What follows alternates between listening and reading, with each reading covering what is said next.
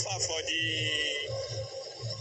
picture of the man that is using your name to fraud people? How far have you called him? Have you called the number and know who is he? Or how come he begin to use your society name to fraud people? And what does that one mean? Have you called him to ask him where he's living or where he's staying, his location? Try to do that, sir, because I've called him.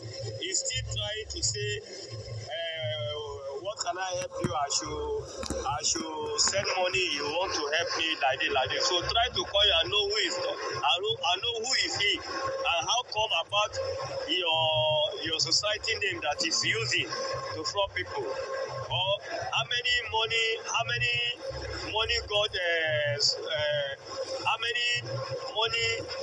God empire did they have?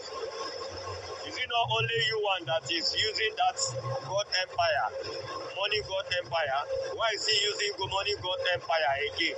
If at all it's not a fraud, why is he using your society name? Why not him create his own society name? So please try to get the person that is doing that, because it's a tarnishment of image. He's trying to tarnish your image. You understand? As people that did not understand, they will think that you are the one doing it, you are the one behind this thing. So please try to do something necessary to stop it. Thank you, sir.